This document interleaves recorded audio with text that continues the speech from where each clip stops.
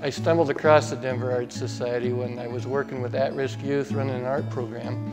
And I was trying to bring artists together and then figure out a place where I could take the kids I was working with and make art. The people here were very open about the concepts and the reason why art was important with kids in trouble, and I appreciated the supportive group that I found here.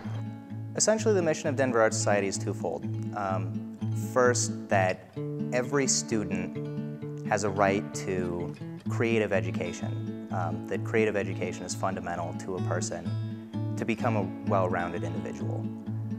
Second, that everyone has the right to uncensored self-expression. The Denver Art Society is very open to new ideas and to everyone's opinion and the ways that they like to display their artwork, regardless of the subject matter.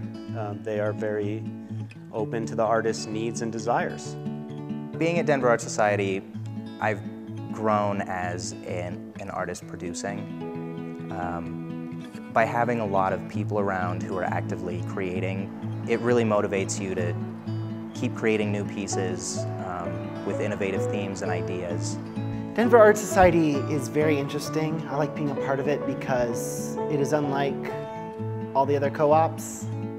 It's just such a young startup with such a clear slate that anything you add to it, you can help build it from nothing.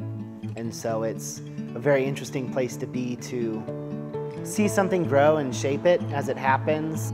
We have a unique opportunity to join together as artists,